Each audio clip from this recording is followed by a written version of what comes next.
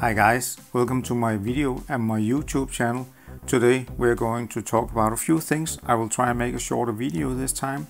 We will talk about the new rooms and we will talk about a problem I have had for the last 2 months or so and how I hopefully have solved this problem. So sit back, grab a cup of coffee and some popcorn and let's begin.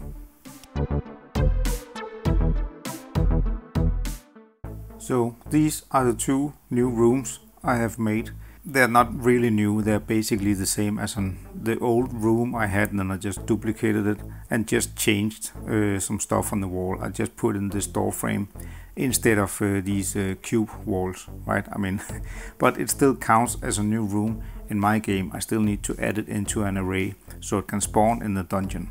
I made a short tutorial not long ago on how to create these cracks in the door frame that I have here, and which is the same technique I use to create all the cracks in the geometry in my game. So you can look up that tutorial, watch it if you are into Blender and all that stuff. But I mean, it's basically it. It's 2 new rooms with some new door frames, with some, you know, another room behind that can sometimes spawn a light in there. I mean, all these small new rooms are a part of making the dungeon a little more interesting, so you don't see the same rooms repeating over and over all the time.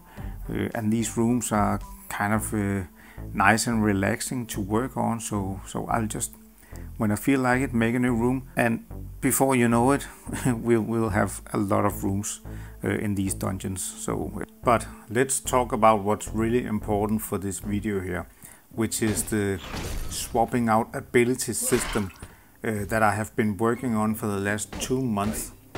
I mean, it sounds pretty hardcore, but you know, I only have a few hours in the week to work on this game, so 2 months may sound like a lot, but in reality it might only be 1 week in the evenings, right?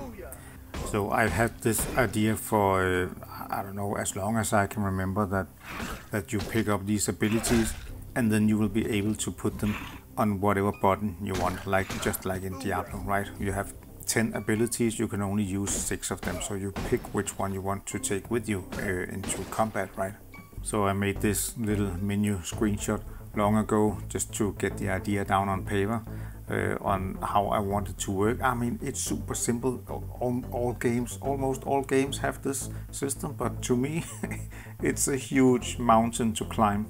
And I mean, I've been talking with a colleague about this system, and I kind of, the conclusion is that I needed to kind of redo the whole ability system, right? Now the idea is that I'm having this master ability, which I will make all other abilities from, you know, firewall, lightning strike, summon undead, and all this will have the same master as their parent. But again, guys, this system is kind of too big to talk about in a video like this, because it goes into so many blueprints and widgets that I cannot really. It would make absolutely no sense if I started to show you all this stuff behind the scenes, so I won't do that. Luckily, I have an extremely awesome Discord community, right? One of the guys in there, he's called Bibney. He helped me setting up the basics of this system, or basically he helped me take the blueprint spaghetti code I have made so far with the abilities and the menus, and then kind of clean it up a bit and make everything work kind of like I wanted. Kind of a, it's not a solid solution. He would probably have done this a whole other way, but he kind of saved me and helped me fix my issues. And I mean, I'm super grateful to have a community that is willing to help me out with these problems. I mean, all of them know a lot more about Unreal Engine and game development than I do, so I mean, I can ask them a question and they will do their best to help me and get a solution that I can work with. And that, I mean, that is beyond awesome, guys. So Bibney helped me out with getting this ability and UI system to work. And then on top of that, afterwards, I have been, you know, fumbling around trying to get this ability swap system menu to work that I showed you earlier, right? And for some odd reason, it worked. I mean, I was about to say just worked, but I mean, of course, I spent hours on this. But in the end, without any help, I got the the ability swap system working, which is super awesome, right? I've only done this for the bone ability right now. I mean, there's a lot of moving parts in this system, so it will take me some time to transfer this to the shield abilities and the sword abilities. But hopefully I have a good template right now that I can just base everything else off from. So whenever you use a skill point on an ability, you click one of these abilities on the bone glove, and this new menu will pop up, and you can select on which ability button you want the ability to be triggered from. And that is exactly what I want for this game, which is absolutely fantastic. It still has a lot of problems I also need to fix, like it keeps spending skill points every time I click this button, so the skill points go into minus, which is not very good. And then I have a whole separate system for each ability, where I kind of want to have each ability giving its own skill tree, just like games like Last Epoch. Right, you click an ability and then you come into that ability's skill tree where you can upgrade. It's also kind of like Diablo, right? If you want to make the fireball into a poison ball, then you can do this in the fireball upgrade tree.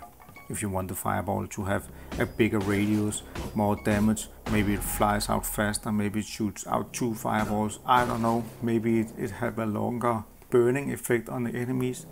All these awesome stuff I can think of will be put into each ability's own skill tree. And on top of that, I have been thinking about that each ability will have its own experience bar, right, and its own skill point. So if you use the fireball a lot, that will gain in levels and it will earn skill points you can put into the fireball skill tree. And that is also kind of to avoid people spending their points every time they play into the same ability over and over again, because let's say you just love the lightning strike, then every time you get a skill point, you just put everything into the lightning strike tree, right? If each ability has its own experience and skill tree, then you might not find the lightning strike to begin with. Maybe you find the fireball and you end up spending some points in that because that's the ability you end up using in the beginning. So when you pick up the lightning strike later on, you have already played with the fireball and leveled that up. And so maybe you decide that maybe I should go with the fireball instead of the lightning strike that I always do. So that is kind of to switch things up a little, so people don't just put the skill points into the same ability over and over every time they start over.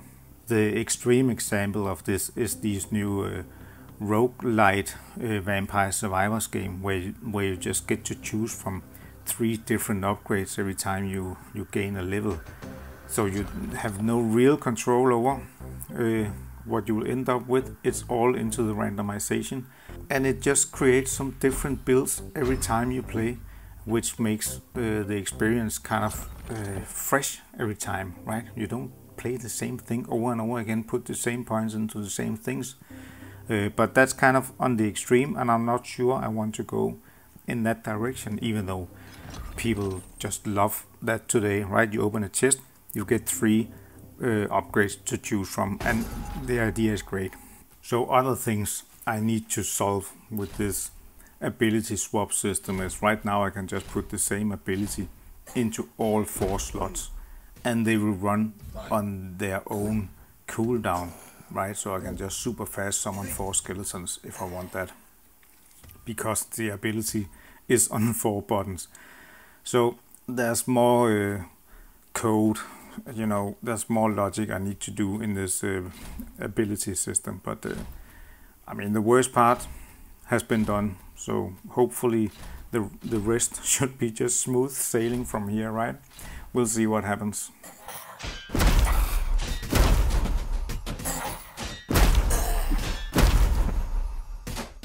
That's all I have for you today, guys. This is a shorter video, so hopefully it's a little faster to make, which means I again hopefully can make more videos, but we'll see. It's all random on this channel, I'm sorry about that. But anyways, thank you very much for watching and see you next time.